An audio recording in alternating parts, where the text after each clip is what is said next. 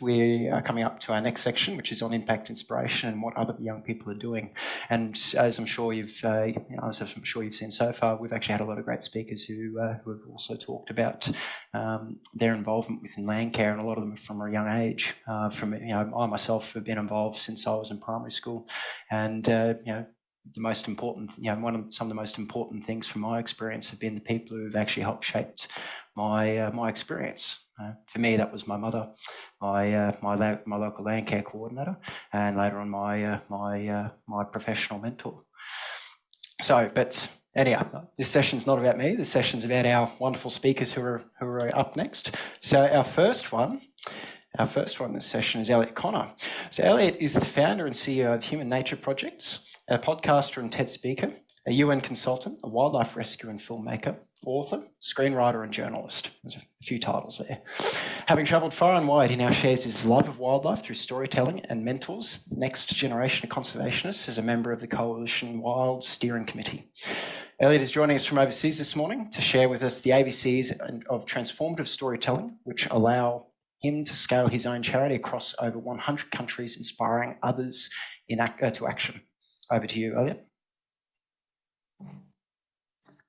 Cheers, Chris. Appreciate the intro. Right. Well, good morning, good afternoon, good evening, good night. Over the next 9 minutes, 50 seconds, I'm going to do something very meta. I'm going to teach you how to tell your story by telling you mine. So buckle up, because you're in for a ride. My story begins many moons ago in the snow-blanketed wintry expanse of southern France. By day, I was caring for raptors, hawks and falcons, vultures and owls, in great grey hangars straight out of Jurassic Park. By night, I was holed up in a 13th century castle, researching the work of the 200 largest environmental NGOs. See, I'd spent the past 5 years doing the old Greenie Frog March, contacting charity after charity, trying to help, well, save the world, only to find my hands tied by my youth. Everywhere I looked, I saw red tape, and it drove me mad. I mean, literally seeing red. What my research showed was that the larger these conservation charities grew, the less they were using volunteers. I mean, people like me, ordinary folks. What did I do? Of course, I started a charity of my own, Human Nature Projects, to support community-led wildlife conservation. I told my story a few thousand times, and in the space of 3 months had scaled this little NGO across 100 countries. Not bad for a 16-year-old. But why tell stories?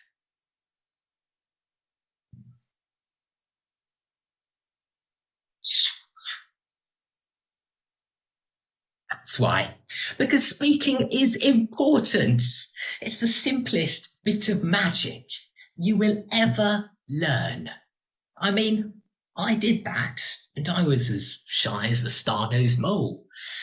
My best friend was a stick insect, for God's sake. I tell stories because storytelling changes minds. Right now, our Aussie wildlife is headed for a 100km/h collision with a 90-ton road train we call the 6th mass extinction. And that's not a pretty sight. A new direction couldn't come soon enough. And because ostriches. That ostrich is most people you'll speak to. They might humour you, but secretly they're as stubborn as the folks that insist our Earth isn't balancing on the back of 4 large elephants. They've got a brain the size of a billiard ball and an attention span. Here's the good news.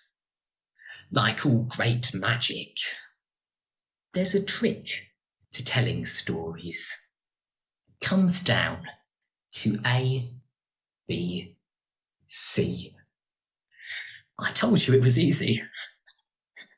How does one cast this easily spelt spell? How did I start my speech? With an anecdote. Because these are your stories, and they're the best you'll ever tell.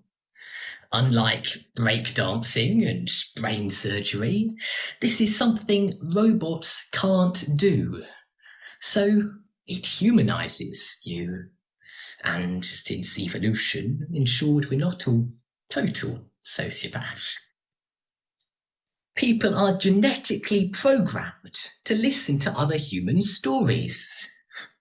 Thank God. B is for bait. Your ostrich audience is listening. Now you make them care. This story is a conversation.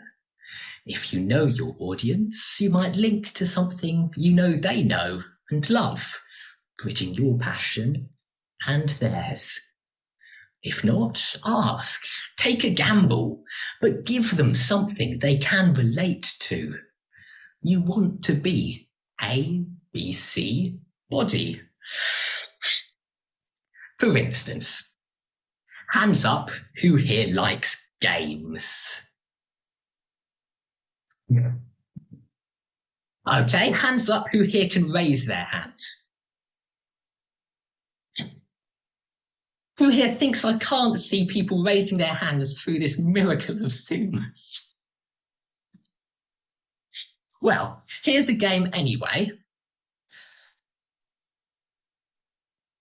Up on the screen, you'll see the numbers 1 through 9 randomly positioned. All you need to do is remember where they are. See, a big part of what I try to do in my work is to persuade ostrich people that animals are just as smart and special as they are. That's long enough.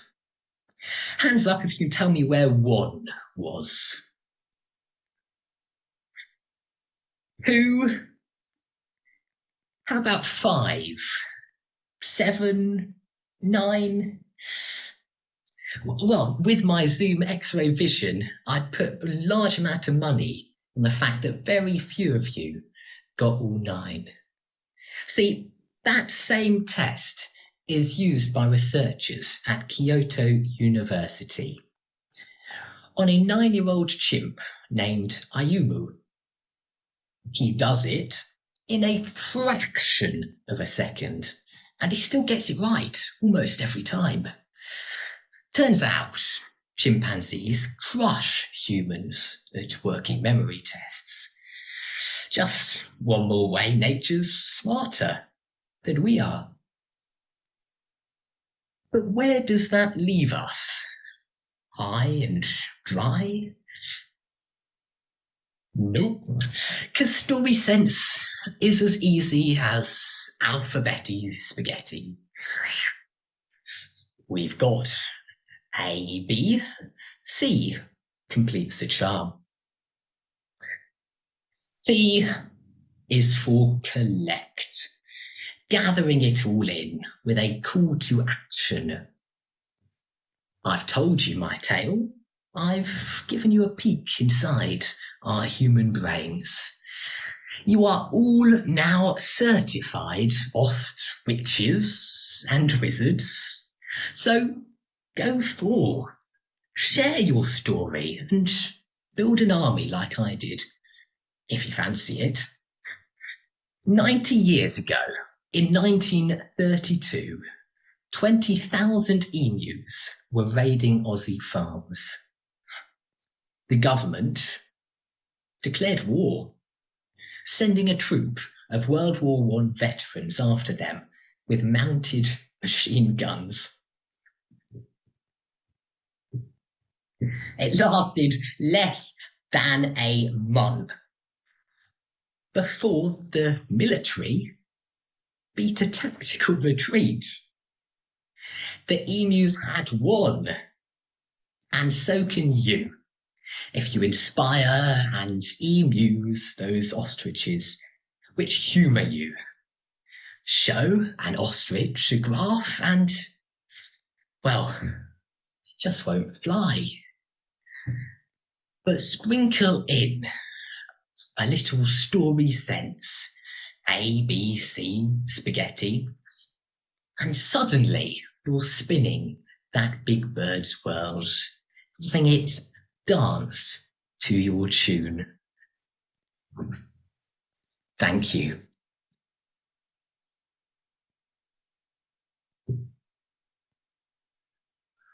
Thank you very much, Elliot, for that. I think you'd be able to go toe to toe with David Attenborough one day with all that. Unfortunately, we don't have time for questions, guys. So look, we're going to keep moving on to our next speakers. So our next one here is joining us in person today is Spencer Hitchen. At only 11 years old, Spencer is a young conservationist who stands up for the rights of nature and future generations. He's a runner-up in the Les Hall Young Conservation Award 2022. He's a runner-up in 2019 for the Holmes Junior Art Prize for Realistic Australia Art, or Bird Art, and a finalist 1 year later. A runner-up in the World Kangaroo Day Photo Competition, and many more. Right now, Spencer is doing his best to protect 5.8 hectares of glossy black cockatoo habitat on Sunrise Beach. Unfortunately, developers don't quite understand the concept of prime real estate. So Spencer joins us here in Sydney today and will share with us tips for standing up for nature. Over to you, Spencer.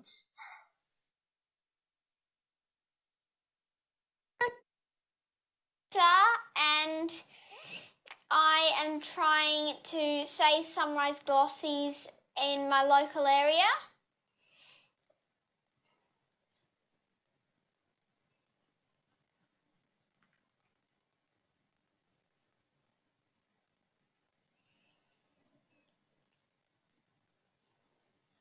So I've always loved the environment since I was born, so I would pick up different things and take them home and observe birds and animals and plants and pick up rubbish since I was extremely young. And I love birds, so they're my favourite things to photograph now, and they were my favourite things to observe as well. So, and then I wanted to learn about plants and the relationships between animals and plants and all sorts of creatures. So then I went to my local botany group and I was taught all about plants and animals, and I've learned all about the natural world. And I used to draw what I was seeing. So if you see like birds or fungi or plants or anything and you don't know what it is, if you draw it and then you can remember what it looks like, and then you can show people and they might be able to identify it to you. So that's what I used to do. And now I've got my camera, I can photograph birds and things and all environment. I love photographing. And then I teach people about these amazing creatures and how we need to protect them.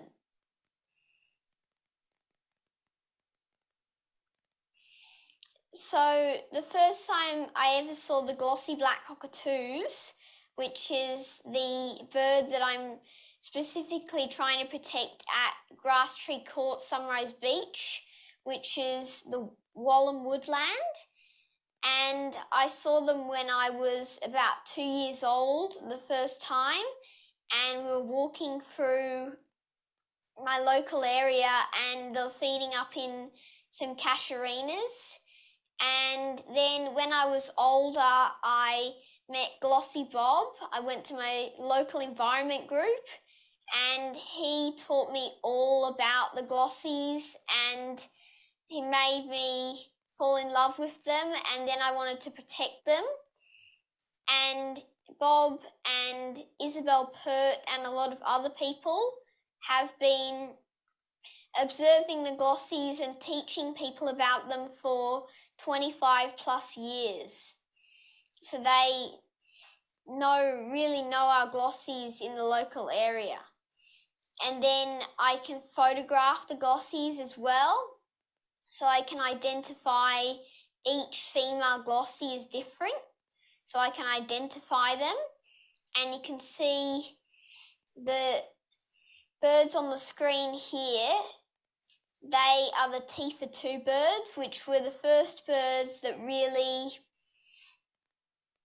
I started to protect their habitat with. So I was observing these birds sitting in the tree feeding on the casuarinas, Alocasuarina littoralis or black she-oak, when Bob told me that the tree along with the whole forest was going to be destroyed. So I knew I must protect them and teach people about them. So this is that photograph that I took on that day.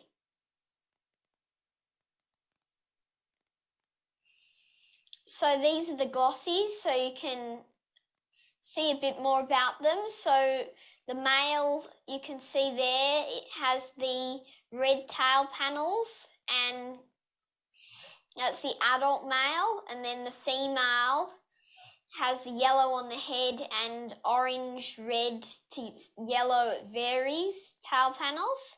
And then you can see in the bottom corner the glossy pair, and you can see the yellow on the head clearly there, and that's the Tifa2 birds. And they've just been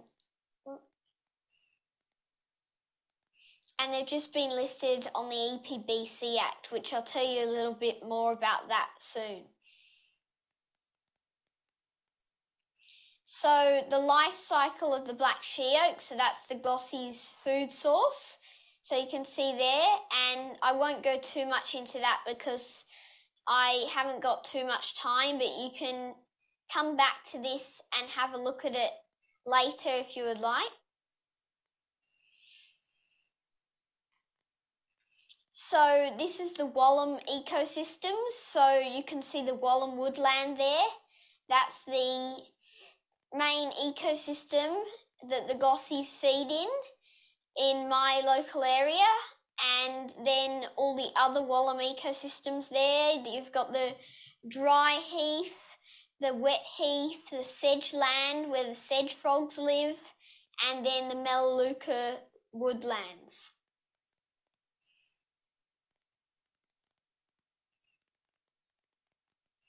And the Wallam is a really amazing biodiverse ecosystem. So you can just see here just a tiny snapshot of some of the creatures that live in the Wallam. So it's a really beautiful, amazing place. And we really need to protect it because the more times we put in developments and we don't care for the Wallam, then the more it will go extinct. So these are just 3 of the threatened species in the Wallam.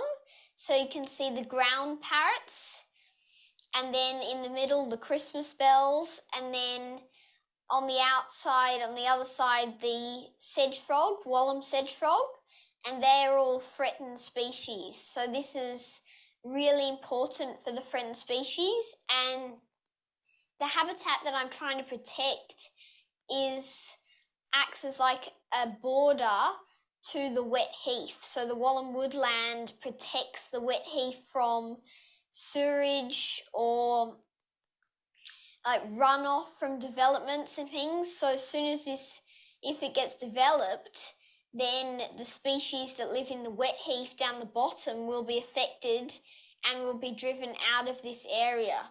So there's runoff and down effects from one site being developed. So it might just be one area, but it affects everywhere around it.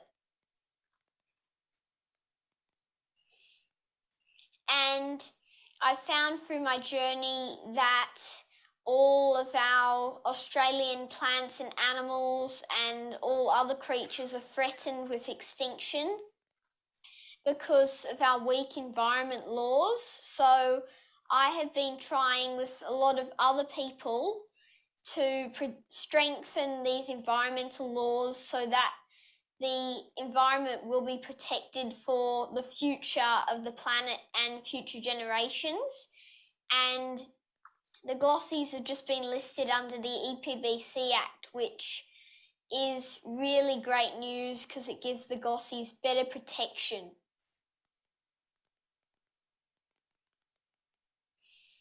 And this is how I started. So I started by observing, and then I learnt about ecosystems and everything, and then I protected it because I knew I had to protect it or there'd be nothing left. So I believe that if we don't all stand up against climate change and destruction of habitat and all that, then we will lose all our amazing species and we'll lose our beautiful planet.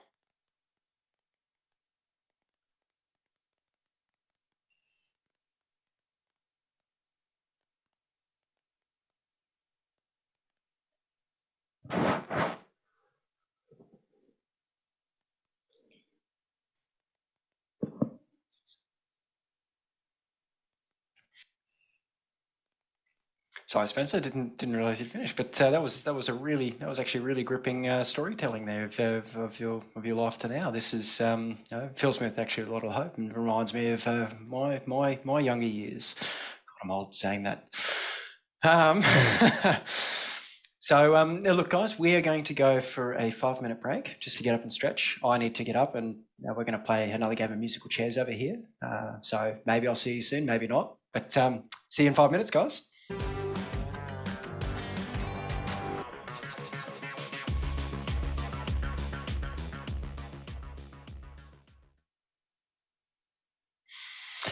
Hey guys, welcome back. I hope you've all managed to stretch those legs. For the schools joining us, how is my captive audience? All right, so we'll keep going on with our speakers. So our next one is Patrick Twigg. So 12 years of age, Patrick is a passionate young farmer, composter and nature lover. Amazingly, he has actually designed and developed his own homegrown projects, including his own native paddock, a composting system and a worm farm.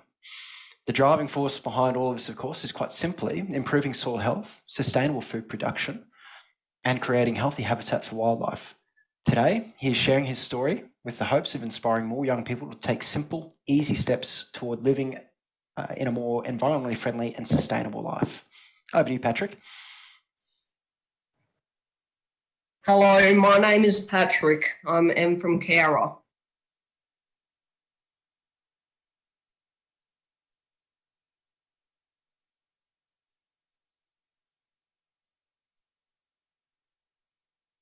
I have 4 projects going at home, 3 major and 1 small project. I have my Australian native paddock, my large composting system, my worm farms, and my very own veggie patch.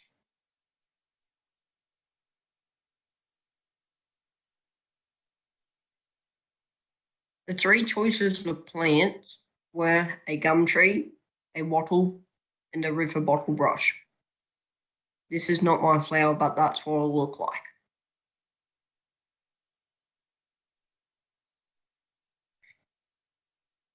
The area was full of weeds. We cleaned up the site and levelled it with the excavator.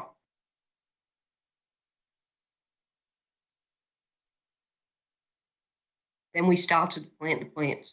I'll talk about a few of my favourites in the upcoming slides. The reason I chose some of these plants were either for their looks or the species of bees, butterflies, birds that they will attract.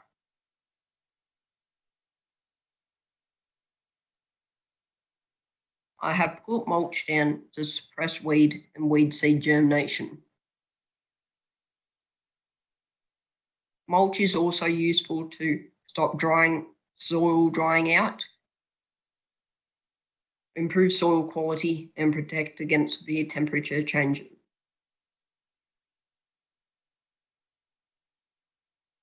I currently have 2 species of euphorbia. There are 5 native species to Australia. They both grow 60 centimetres high and wide. The sap is poisonous. Their flowers look like their leaves.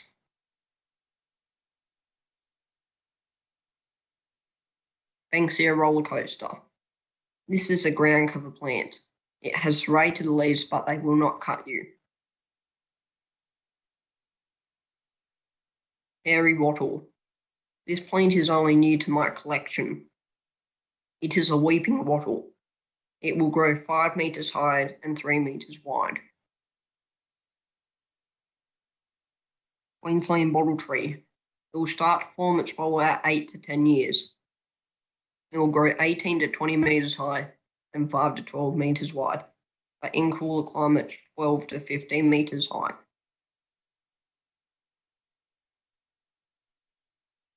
Moonlight grevillea. This is my most favourite plant because of its flowers. It has white cream flowers. It attracts bees and birds, and it's very fast growing. It will grow 5 metres high and 2 to 4 metres wide. Gardenbergia. It is a very fast native climber. It produces vibrant purple flowers, but it can also, there are different varieties that can produce white or pink flowers. Grevillea superb. It produces very nice two-toned coloured flowers. It is great for a table decoration. It will grow 1.5 metres high and wide. I try not to use chemicals, so I've researched the best tools for the job. I mostly use my Dutch hoe and stirrup hoe.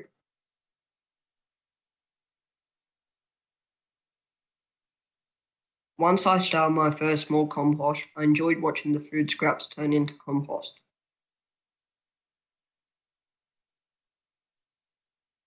I enjoyed building the compost base with my grandpa. We used recycled materials of tins and pellets.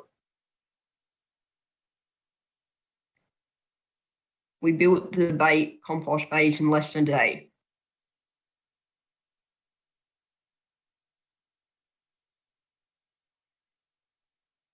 I research what can and can't go into the compost for the best result, and I use different layers to make it decompose properly. I follow a No Dig Garden blog.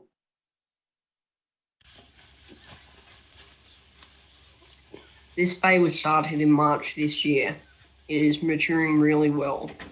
It's starting to look like soil, but still has a little while to go.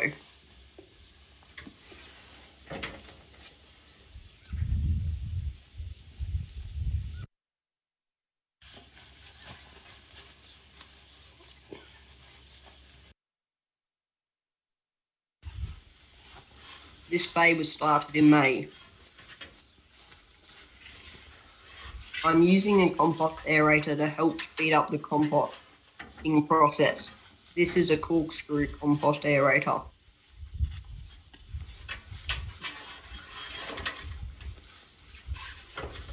As you can see, it still has a lot more time to mature.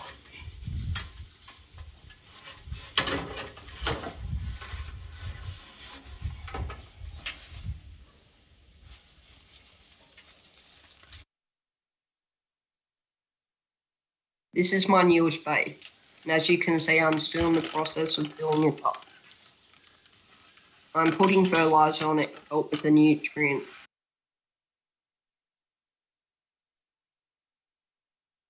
These are the worm farm.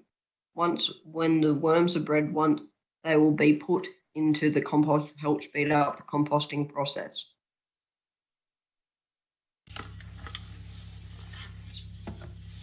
Earthworms and compost worms are different. Compost worms will eat half their body weight every day.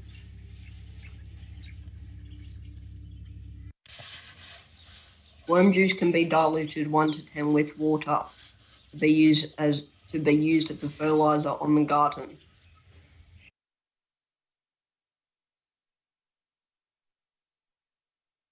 My family has a veggie garden, but I wanted my own, so I could say I've grown that. I plant what's in season. I have a hanging basket to maximise space. I have carrots, kale, peas, broad beans, and red cabbages in. I have also planted flowers to help keep pests away and help with pollination. What we do matters, even the small things.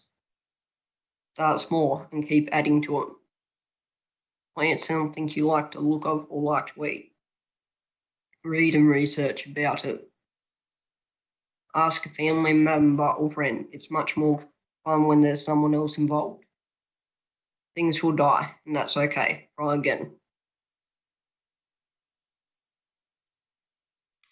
Thank you very much for that, Patrick. Yeah, a lot of, for someone so young, a lot of good knowledge there. I'm actually working for a living, doing a lot of that sort of stuff. So, yeah. Look, we do have a little bit of time for some questions. So I've got one here for you, Patrick, if you're still with us. So we've got one question here from Christine. How do you know when the compost is ready? You will start to so it should be nice and crumbly, not like shouldn't stick together. Okay. Move on. All right. Sorry, that's all the questions we have time for, unfortunately. So our next speaker, guys, is actually from Christmas Island District High School. So on Christmas Island each year, a group of Year 9 and 10 students hit the beach to protect Christmas Island's unique environment and wildlife. One of the biggest threats is marine debris. Truly, it will put a damper on any Christmas celebration. Greta Beach is an important turtle nesting beach on the island, is one of the beaches most heavily impacted by tons of marine debris from March, and between March and November, sorry. This also affects the quality of the beach for young people to enjoy because it is polluted. So Ayu is here to share about these students, how they're protecting wildlife and looking after the places they love. Over to you. Hi, so thank you. Oh, yeah, how do I? Can you share? Yeah, okay. So Christmas Island is the peak of a basalt volcano seamount, which rose steeply 5,000 meters from the ocean floor about 60 million years ago. When most people think of a tropical island, they think of kilometers of beaches.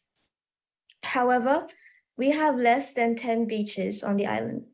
Most of our coastline is made up of rocky cliffs that meet the ocean. So we only have 2 beaches that have enough sand for turtles to lay their eggs. Green turtles return all year round to Greta and Dolly Beach. We know this as we see evidence of their body pits.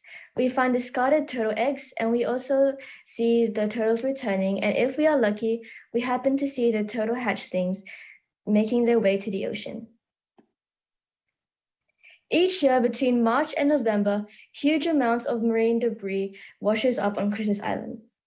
This year, we planned our annual marine debris audit in June. However, we had to postpone this as we had a COVID outbreak for the first time on Christmas Island, and many of the students and teachers were sick or considered close contacts and in isolation. So this year, we are planning on doing our marine debris audit in October. This year, has been the worst year we have seen for marine debris. It has become a rite of passage for Year 10s to organize and lead the marine debris audits of Greta Beach. We have been doing this now for over 7 years as a group of students. This year, it was my turn to be the leader of this project. Oh, wait. As a leader, I felt nervous, even anxious about the enormity of this task. However, as I took on the leadership, I realized how much joy it did bring me to care for our environment, to lead others and work with different community groups and organizations. It felt good to be a part of a team, to be significant in making a difference to our environment on Chris's Island. I lead our Year 10 team to liaise with organizations such as Parks Australia, to talk about the best time with tides, etc., to burn the wood that washes up. The wood can really inhibit green turtles from being able to access the sand to create their body pits for the turtle eggs. We also liaise with the Australian Federal Police, who accompanies us and takes us through the jungle in the police car. Some other organizations we also liaise with is the Chris's Island Shire, who provide the bags for collection and take the marine debris to our landfill site when we finish. And the Australian Defence Force and Border Force are also present in the waters around Chris's Island. Each year, we invite them to help us with the removal of the marine debris. Some years they can join us and others they can't. It is great when they can join us as they are usually very fit. We also invite community members to join us on the day via advertising on our community blackboard. On the day, we start school later, and that is because Greta Beach has full sun in the morning. In previous years, we have had people faint and become dehydrated. This is why we don't start until 11 a.m., when the cliffs of Greta Beach give us shade to work. We allocate people to collect specific items depending on what washes up. Common items are straws, bottle caps, plastic bottles, toothbrushes, foam, and thongs.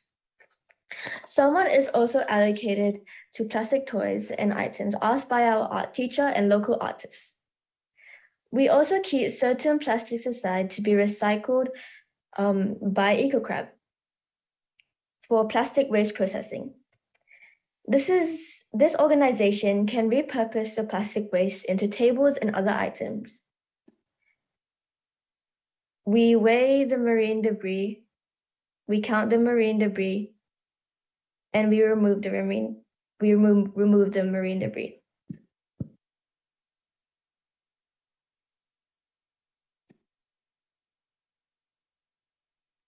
The result is that Greta Beach is cleared of bulky and large marine debris. Our green turtles can hopefully then access the sand to lay their eggs. We also remove the debris to ensure the robber crabs and hermit crabs have access to the intertidal zone without rubbish. For example, the hermit crabs often use bottle caps instead of shells, as they can't access the shells that washes up with all the debris present.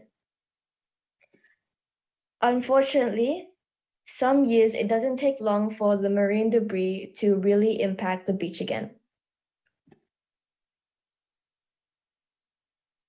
The problem is that the rubbish mostly comes from Indonesia. We need change to happen there so that we can have pristine beaches for our community and creatures that live or use Chris's Island. We collect data to make our message more powerful. We work with Tangora Blue to lobby governments in Australia and Indonesia. We make a film each year and publish this on our Facebook page.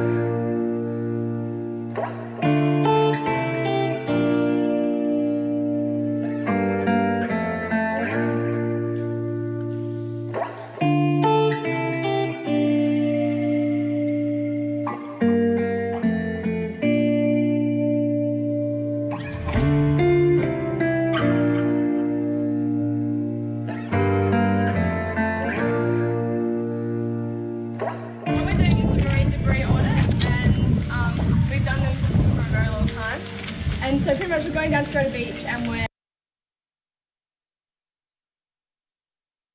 Over the past 7 years, this is our average amount of marine debris we removed from 1,070 meters squared of land.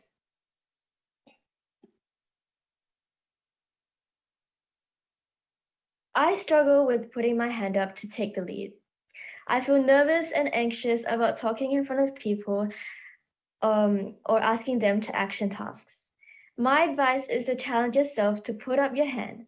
Once I started leading this task, I felt relief, I felt excited, and I felt more confident and comfortable. It is why I put my hand up to be a part of this forum, to share our work on Chris's Island and get our message out. It has been our goal for 7 years to reach as many people as possible via our YouTube videos and our Facebook page. So today, I am being part of a new way to get our message out, and it's exciting to be a part of this forum today and help awareness of our issue on Chris's Island grow. Thank you.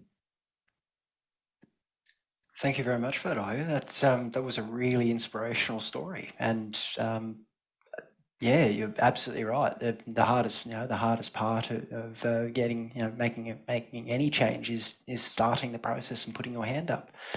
So thank you very much for sharing that. We've really enjoyed having you here.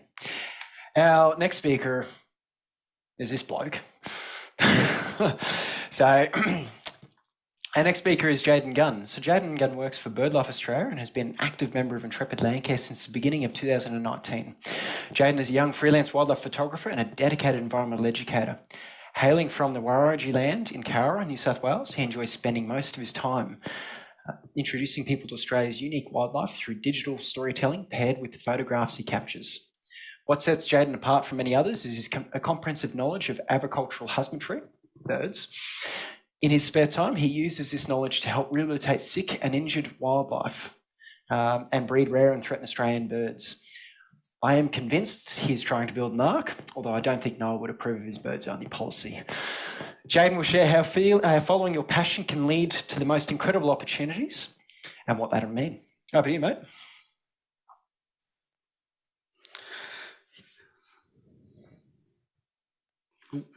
Is it going?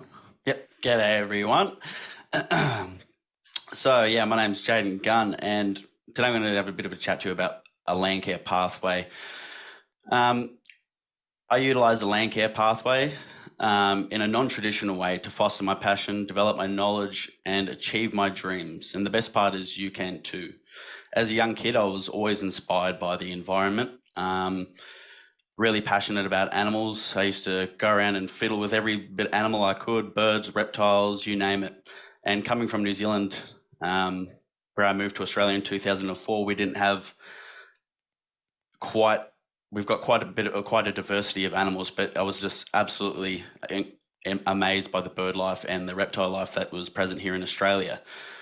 I didn't have much of an outlet or a pathway set before me to navigate my passion, or many people mentoring me in my passion. So I was absolutely rapt when I turned about 16 years old. I was approached by Landcare at school, and that my first ever experience with Landcare was going out to see species that not many people ever actually get to see in person. I went out on a tour and got to see and check nest boxes for squirrel gliders, which are just an incredible species.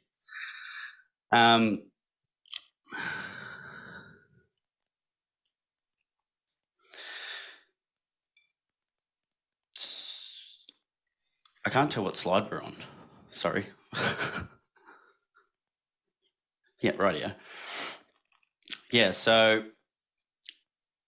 when I was growing up as well, so I went from 15 and then started keeping and breeding a lot of native Australian bird life and reptiles. And as I said, I didn't really have much of an outlet until Landcare found me, and they really nurtured my passion and my want to do something greater. And I was breeding these bird species, these threatened bird species, and I really wanted to do more, but I didn't know how to contribute or have the confidence to do so. So Landcare can provide you with a wealth of opportunities and critical experience to turn your passion and really, like a diamond in a rough, really refine what you are capable of doing and achieving. There's a lot of opportunities to try exciting new activities, endless expansion of knowledge, and you can use these skills and experience you develop with Landcare to find work in the conservation and land management industry later in life, or just around the corner for those of you who are in your later years of schooling. That's exactly what I did. So I didn't take a standardized path through tertiary education. I didn't go to university, but I really engaged with Landcare, and they helped provide me with the skills and experience, and built my capacity to be able to actually, and my confidence as well, to be able to contribute to the work that I'm most passionate about. And now I work in a scientific role with BirdLife Australia, which is an absolute dream come true, especially for someone without a university. So connect with like-minded people and established networks. This has been probably one of the most valuable things that I've ever learned. I've always been quite self-kept and shy, and enjoyed spending my time out in nature. But when I got to do that with other people who were also like-minded, was when my ability and my capacity to actually contribute in a meaningful way to the things that I'm most passionate about is when I really started to develop and really grow and give back in the ways that I'd wanted to. So Intrepid Landcare has been a really big motivator for me.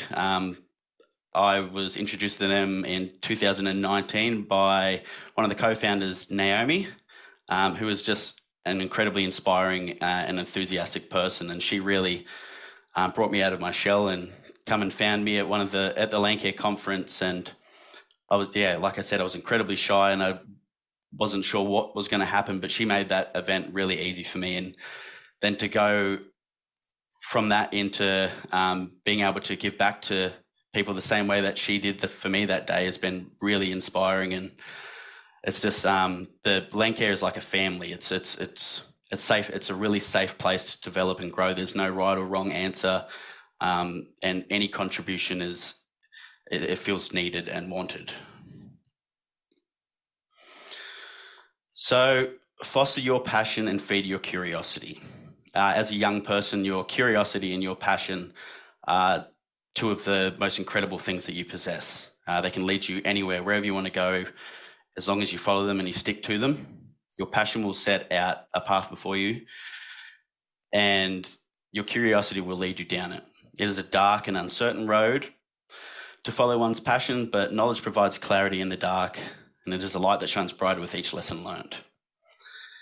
Take advantage of the age of information. Young people today, you've got Google, and I know you may see people complain about Google experts on the internet, but you really have access to an unlimited amount of information, more than you could ever begin to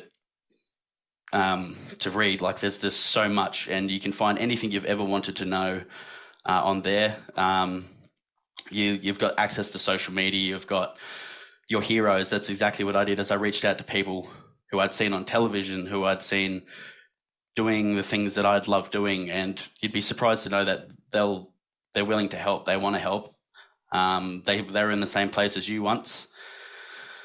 So any opportunity, or even reach out to people like myself, any opportunity to help it's an honor.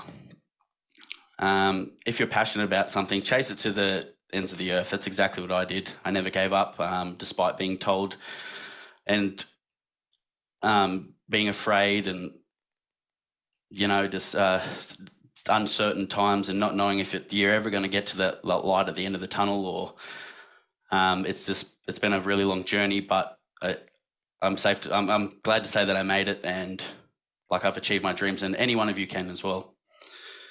The environment is an endless road of knowledge. We definitely know a lot about nature, but the thing I love about nature is that we don't know anywhere near anything.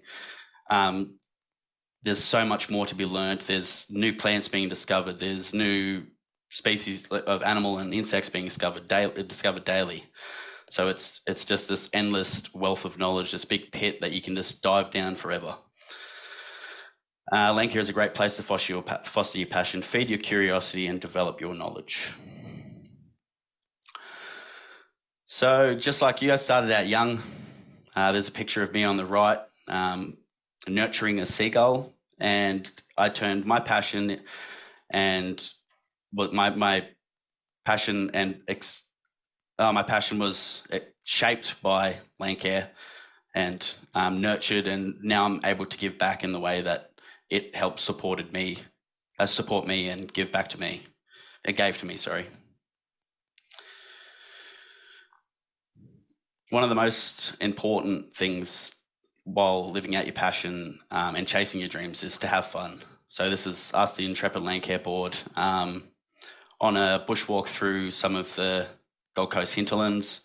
It's an absolutely beautiful part of the country, and I'm honoured to be able to spend time with these people and in nature together, and we have heaps of fun. It's what we really aim to do. So I'm going to leave you all with a quote. Plant trees of whose shade you do not expect to sit. Thank you. Thanks, Jaden, for that really inspirational thing. And he's right. There are many pathways out there for people to take. There's no one size fits all. Each of us walk a different track of life. Okay, and for whatever your interests are out there, the important thing is to speak up and talk to others and find out which pathway is best for you. All right. Our next speaker here is Gabrielle Stacey. So Gabrielle Stacey is a conservationist, botanist and Landcare coordinator of, might have to correct me on this one, but Mooloolbinba, Newcastle, New South Wales. Working for the Hunter Region Landcare Network as a project officer, Gabby facilitates conservation events and engages with the community to raise awareness of and participation in landcare. In addition to her work in the Hunter Region Landcare Network, she's a coordinator of Fern Creek Landcare and is also a coordinating member of Hunter Intrepid Landcare. In 2021, Gabby was awarded the Young Landcare Leadership Award in the Hunter Region in recognition of her awesome efforts. Truly, in her own words, she is a mad dog. Gabby is here with us today to talk about her journey into landcare, uncovering new passions and skills and finding her niche in the industry. Gabby, take it away. Thank you very much for that introduction. Hi, everyone. Thank you so much for having me. I'll just start off by acknowledging the traditional owners of the land that I'm on and the land on which I work, which are the Gadigal, Awabakal, Worimi and Wonnarua people. I'd also like to acknowledge that Landcare should centre the voices of First Nations and their knowledge, and I extend my respects to all Indigenous elders past, present and emerging. So that's me in the wattle there. Next slide. So I'm going to tell you a little bit today about my journey into landcare and how I found my passion, my skills and work in the industry, as well as my niche. Sorry, the slides are a little bit slow. There we go. So, as mentioned, I'm a project officer for the Hunter Region Landcare Network, which is a landcare body that extends over the entirety of the Hunter Region. There I do a lot of work with not just plants or landcare on the ground, but I also raise awareness for birds, frogs, animals, threatened species. I'm also the coordinator of Fern Creek Landcare, which is in Dudley. We work on Awabakal country, and that's really close to where I grew up, so I just love that piece of land. And I'm also a coordinating member of Hunter Intrepid Landcare, which is the Hunter chapter of the Intrepid Landcare body that we were talking about today. So all of these groups interact together. We collaborate on projects, but specifically the one on the right there, that's Hunter Intrepid Landcare. We do a lot more stuff with youth, but my entire purpose in the industry is to increase youth engagement as a whole and get more of you out there on the ground. So I'm going to talk a little bit about my journey into landcare specifically. The story starts in 2014. I was traveling all around the place in Southeast Asia and Asia. And I was actually teaching English in Vietnam, so I spent a few years overseas. And this is what my life looked like. I was riding around on a motorbike, teaching kids, and I had no idea about Landcare. So in 2016, I came back to Australia and I was really suffering with a whole lot of mental health issues. I mean, I have my whole life, but on the back of a really awful relationship, and I just needed to reconnect with my home country, my hometown, and honestly rebuild my entire sense of self from the ground up. So I mucked around a little bit and then I got into horticulture just on a whim. I just started studying horticulture because I was like, I like plants. Started working in a nursery, and then for me, it was just such a natural progression into conservation. The thing that really did it though was I went to, at the end of 2018, I went to a retreat, the Intrepid Landcare Leadership Retreat on the Central Coast. And that's where I met these guys. That's where I met Megan, and they gave me a really healthy push into really studying conservation. So that was the next thing that I studied at TAFE. And then after that, I joined Fern Creek Landcare, which is the group I was talking about that works in Dudley. Now, the reason I joined that group is because when I was really struggling, when I came back to Australia, I really needed to connect with my country, my hometown, and rebuild. So I would just wander around all day barefoot, picking up rubbish and looking at the flowers. So I really consider that place an important piece of my healing and getting to know myself again. So once I got into Landcare and started to apply my skills, I really just needed to work in Dudley. So now I'm a conservationist, volunteer coordinator, botanist, horticulturalist, nursery hand, and ecology assistant. As I said, my entire thing is engaging youth in Landcare. I like to connect experts with volunteers. I've created an intergenerational partnership in my Landcare group, which I'll talk a bit more about. And my ethos is volunteers should leave feeling appreciated, fulfilled, and richer than when they arrived. So I'm going to talk a little bit about my Landcare group, Fern Creek. So on the left there, you'll see the squirrel glider, which is the project that we did in 2020. And there, the older guy is my predecessor, Peter. So by creating a partnership with him and really learning with him and stepping up into a role of coordinator, I transformed the group in the slides that we'll see coming up. Through my work with Fern Creek Landcare, getting it on socials, Instagram, Facebook, etc., getting a bit of graphic design going and digital promotion, I was able to turn the group around, expand it by 500%, and I actually dropped the average age of land carers from over 50 to less than 30. So that was just phenomenal. And now we just have an absolutely great time. So there, on the right there, you'll see kind of half a dozen people, and I actually expanded it into looking more like these other, more youthful groups that you'll see. So I really insist that it's been really successful for me to engage with existing organisations. So if you have an interest or an area of concern or a species of concern or a connection to your local bushland, go through some of these existing organisations, whether it's national parks, your local landcare coordinator, Intrepid Landcare in your region, or local land services. As a young person, I think that can make the task a little less overwhelming because it was really successful to jump in on something that was already in existence. There was contacts, a little bit of funding, established networks and volunteers already involved.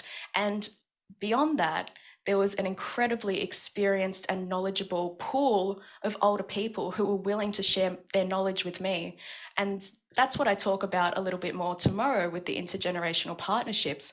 But if you're excited, get out there and expose yourself to the people who know these things on the ground.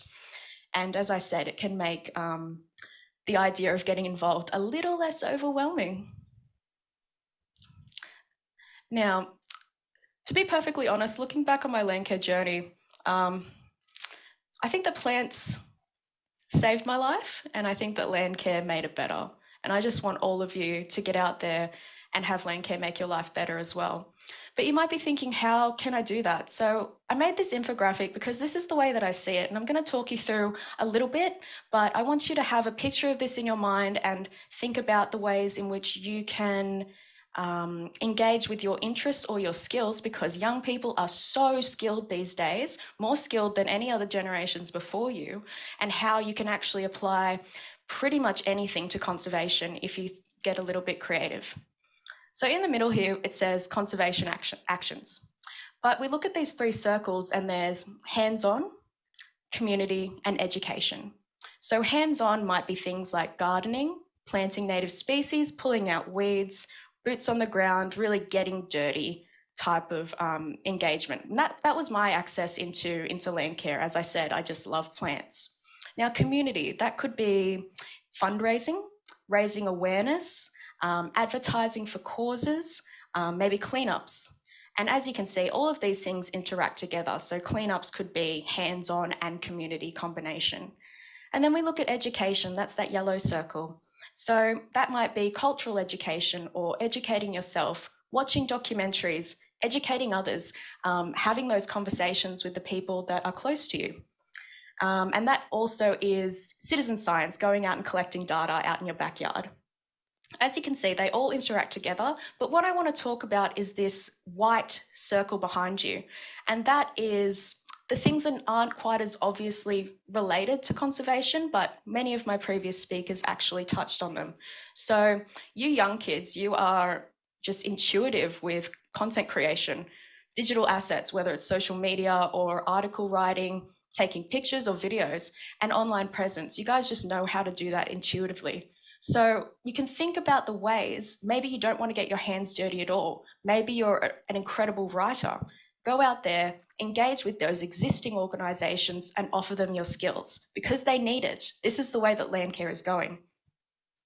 You know, maybe you're an artist or you're a graphic designer. Go out there, offer those skills to the local groups, and you can actually help to increase conservation and support conservation in so many ways.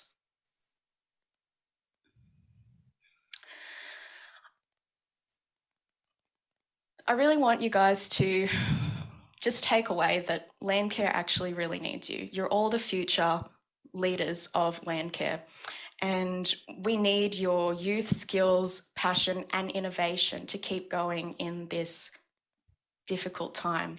And look, hopefully you can be as happy as I was in that tree by engaging with conservation. So I leave you just with, thank you all so much for having me. These are my contact details. That's my Landcare group, Fern Creek Landcare. These are my socials. If you want to chat, if you want to check out my check out our causes, some videos and photos, please jump on. But good luck and thank you. Thank you very much for that, Gabby. Gabby is definitely right, guys. You guys are very passionate, and we, you know, truth be told, we do actually, you know, quite a few of us, but especially the older folk, do really need young people, becoming involved, because it actually helps keep us going too, makes it all worth the while to us. So moving on to our final guest speaker, we have Brentwood Secondary College, the Green Team. So the Brentwood Secondary College is located in Glen Waverley in Victoria. It's a 5-star resource smart school catering to the educational needs of years 7 to 12 students, since 1969. Brentwood's Towards Zero Emissions project was awarded the Premier Sustainability Award in 2021 and the Resource Smart School of the Year Award in 2022. The project is entirely student-driven and driven by the Brentwood Green Team, and demonstrates a strong commitment to taking immediate action on climate change. As I'm sure you'll know to find out, the group seems very inspirational, and it doesn't appear that they have any plans for an exit at this stage, probably because Brexit has already been taken and over. The Green Team will now share how young people make a difference and that change is possible, and how schools can improve their sustainability practices and reduce their environmental footprint. Thank you, Brentwood.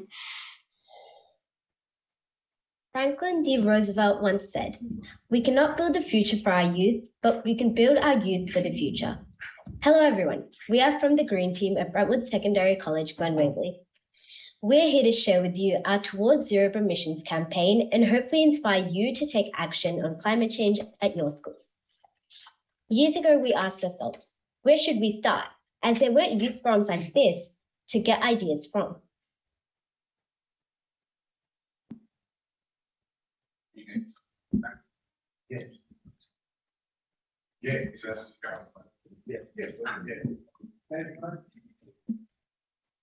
Brentwood is a co-educational secondary college established 50 years ago.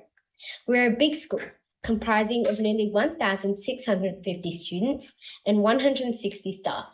Luckily, we have an active green team that has helped the college achieve the 5-star Resource Smart School status, won the Premier Sustainability Award in 2021, and the Resource Smart School Year of the Award this year. Our projects aim to address the 17 Sustainable Development Goals, or SDGs.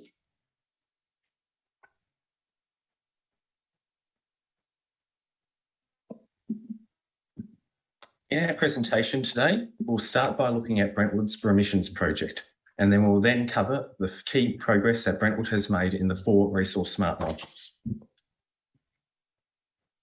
Today, we'll start with Remissions, or the greenhouse gas emissions created by Brentwood Secondary. One of our notable skills is our puns and play on words. A few years ago, we realised that through data that we already had and that wasn't being used that much, we could quite simply calculate the emissions that we produced each year. Similarly, we moved on to use this concept to calculate the amount of carbon emissions that were not being emitted or being reduced, for example, through recycling or through tree planting. So this table here is what we call our conversion factors. So these are what we use to calculate the greenhouse gas emissions and offsets. So for example, electricity is 1.17 kilograms per kilowatt hour. We multiply our electricity usage in kilowatt hours to find out how much carbon is emitted in kilograms. This same applies for offsets. So in Victoria, paper and cardboard going to landfill would create 2.9 kilograms of carbon emissions. By diverting this to recycling, we can multiply the amount of paper and cardboard that we've sent to recycling, so this is data from our provider, by 2.9 to find out how much emissions we have prevented. This table here is our emissions data from the past few years. And as you can see, there's a significant reduction in the amount of greenhouse gas emissions in the past 5 years in electricity, gas, paper, and general waste. The numbers in red at the bottom are the total emissions for each year. It has decreased from 690 tonnes to 541 tonnes over the past 5 years, which is a 23% decrease. At the bottom, we also have the data for emissions reductions and offsets. So these are calculated using that same tool before. Overall, Brentwood's emissions have been decreasing every year and emissions offsets have been steadily increasing at the same time.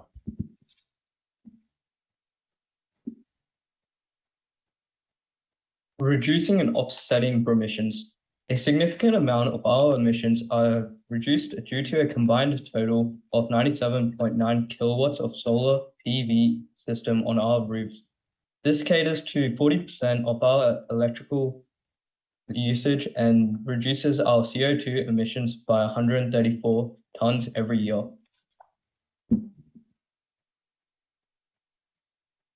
Up to 100 native trees are planted on our college grounds every year. Furthermore, the Green Team has planted over 600 trees on the Mornington Peninsula in 2021 and over 1,500 saplings along the Scotchman's Creek in 2021 and 2022. On-site tree planting is expected to offset nearly 25 tonnes of emissions annually. Over the past few years, Brentwood has launched 9 streams of waste management. This system captures all types of waste produced on-site. In addition to the standard commingled stream, we recycle textbooks, coffee cups, used batteries, old clothes, and electricals. Recycling offsets nearly 25 tonnes of emissions each year. Compostable cutlery is used at our college canteen. In 2020, we launched compost kettles in most of our offices.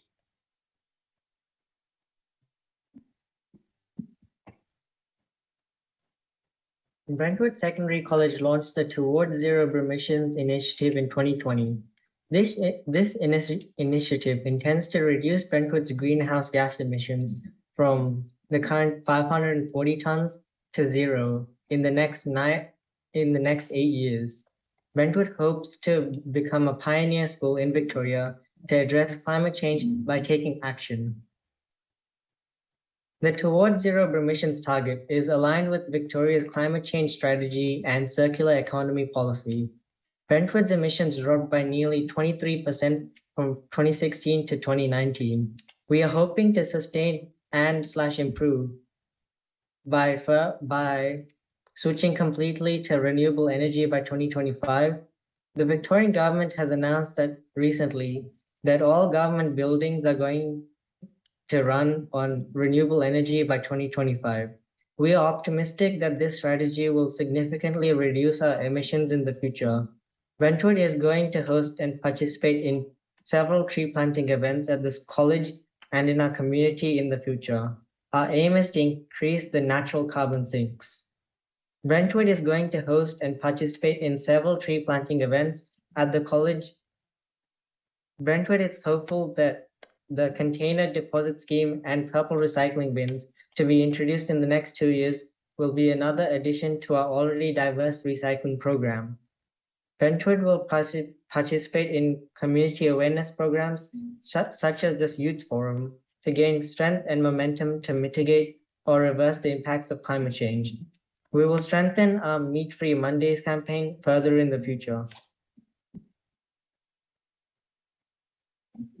Now, we would like to present some of the significant projects and progress in each of our RSS modules. All of this information, including more ideas, can be found on our website, which will be shown at the end.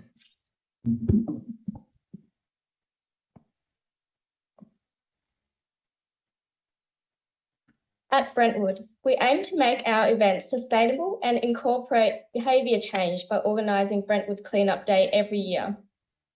Commingled recycling bins have been installed in all our classrooms and offices. Further to the commingled recycling, 9 streams as listed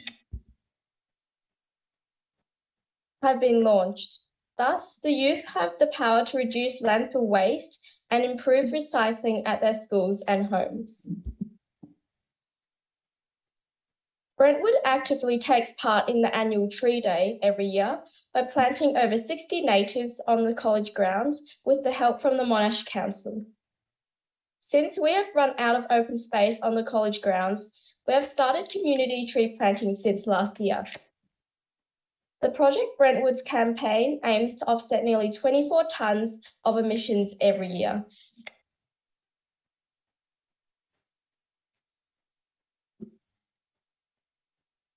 From an infrastructure perspective, Brentwood has installed a 98 kilowatt solar PV system, LED lighting, and energy-efficient heating and cooling appliances. None of this will work if the community's behavior doesn't change. Brentwood staff and students have learned to conserve energy through many of the initiatives we promote, including Earth Hour, Earth Overshoot Day, etc. We celebrate the World's Ocean Day, Save Water September, and National Water Week to raise awareness on the importance of conserving water. We would like to leave you with this quote: "Every young person is a piece of the jigsaw puzzle of change, of improved communities, of better societies, and of sustainable and dynamic world. We have the ability to power and shape the future for ourselves and this planet if we all work collaboratively." We hope we have inspired you today by providing you with some ideas to get started. So, where are you going to start? For further information about our projects, please visit our website. If you have any questions, suggestions, or feedback, please email them to us at the website displayed here. I thank our speakers, Sadhana, Brendan, Nikhil, Arvind, Aeneas, and Katie for presenting today.